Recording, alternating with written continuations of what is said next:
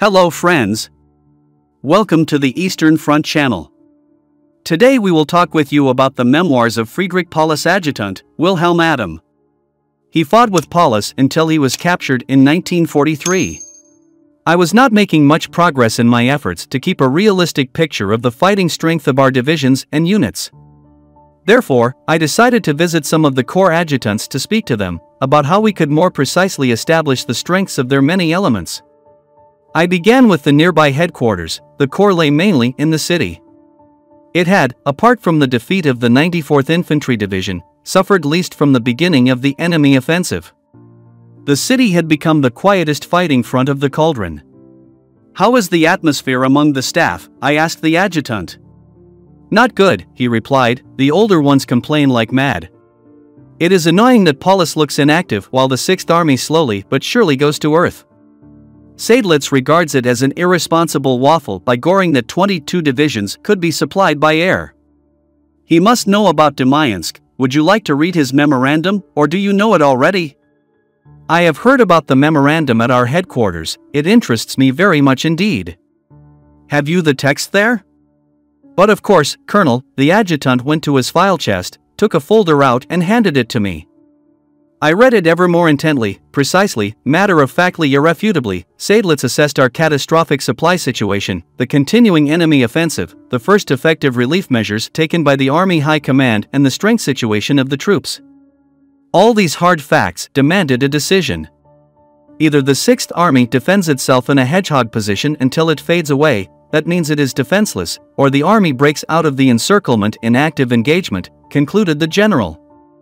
He was not afraid of taking the requisite measures against Hitler's orders to hold out, and ended his memorandum with the words, "If the Army High Command does not immediately lift the order to persevere in the hedgehog position, arising from their own knowledge about the army and the German people and the obligations of command, they themselves, despite the orders that until now have prevented freedom of maneuver, should make use of the still available possibility of avoiding catastrophe by means of their own attack. The complete destruction of 200,000 combatants and all of their equipment stands in the balance. There is no other option." That was civil courage, daring and decisiveness for independent handling, as I then felt. That Seydlitz's goal was also none other than the army being saved for the continuation of the war, thus for new battles and dying, did not occur to me. A moment later the thought came to me, what would happen if Seydlitz instead of Paulus was commander-in-chief of the 6th Army? I rated Paulus highly.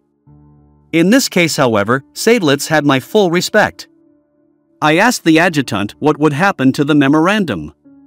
"It will go from the army via the army group to the Army High Command, and, now you will laugh, Seydlitz is to take over the whole northern and eastern fronts of the cauldron." How did Paulus react to this clipping of his authority? That I cannot tell you, Colonel. I only know that a discussion took place between Paulus and Seydlitz. Once I had obtained the information about the personnel situation with the corps, I drove back to my staff. I could not work out why Hitler had given Seydlitz command of the most important sectors of the cauldron. Did he want to tame the general? Why should this be at Paulus's expense? Perhaps Elchlep could answer these questions. I went to see him immediately after my arrival. He greeted me with the words, "Have you seen Seydlitz's memorandum? What do you have to say to that?" I admire the precision and consequence of the judgment. I was naturally puzzled when I read the proposal to act against the Führer order. We all, Paulus, Schmidt, I and the other commanding generals, disagree with this conclusion. That is absolute anarchy. I acknowledge that an army commander has the right and duty to make individual decisions, but only when he has no communications with the superior command. That is not the case with us. The High Command is scrupulously informed about our situation. It is quite absurd to assume that the Army High Command will sacrifice us. Paulus told me yesterday that Hitler had been willing to order the army's breakout. Under Göring's influence, he then decided otherwise. Neither Paulus nor Schmidt nor you, not one of the commanding generals, none of US, believed in view of the whole war situation, that the Luftwaffe could keep an army of some 270,000 men supplied with food, ammunition, fuel, and medical supplies, that is Utopia. It may have been possible before the envelopment, when the red ring around the 6th Army was not yet firm and the enemy anti-aircraft artillery was less effective. But now the enemy's flak and fighters are fully in action and it is completely out of the question. Of course, Paulus recognized this in the very first days of the encirclement. Major General Pickard, commanding the 9th Flak Division, regarded it as illusory that the Luftwaffe could keep our army sufficiently supplied. That is why the commander-in-chief let him fly to the army group on the November 27th to speak to Field Marshal von Manstein, without holding anything back, and to orientate him on the maximum possibilities of air supply with the Luftwaffe units available. Pickard was to openly explain and stress our doubts about the reality of air supply, and reiterate that the army could only be saved by breaking out with support from outside, therefore no time could be lost. A question, Elfschlepp: how many machines must fly into the cauldron every day if the army is to remain battle-worthy? You know, Adam, that we need at least 700 tons of supplies, and a Ju-52 takes 2 tons. So that means that every day 350 Ju-52s must land at Potomnik. A He-111 can only carry only 1.5 tons. The number of machines thus rises to more than 400 should there not be enough Ju-52s available. Colonel Batter gave me a similar answer. And how many machines have actually flown in the last days? Only a small number, a quarter at the most. But let me go on. Pickard returned several days later. He reported to Paulus about his long talk with General Fiebig, the commanding general of the VIIth Air Corps, whom Hitler had tasked with the air supply of the 6th Army.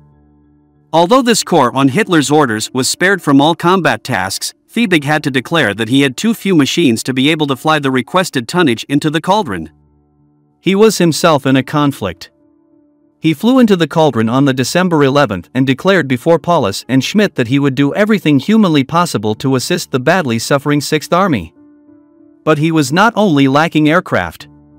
Sometimes heavy frosts, raging snowstorms and thick fog paralyzed air traffic almost completely.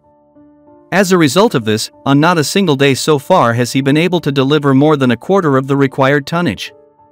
Within the next few days we will apparently be forced to further reduce the bread ration, which was already reduced to 200 grams a day at the end of November. This was only a small part of Arno von Lenski's memories. I am waiting for your discussions in the comments. Also, do not forget to like the video, subscribe to the channel. See you all soon. For now.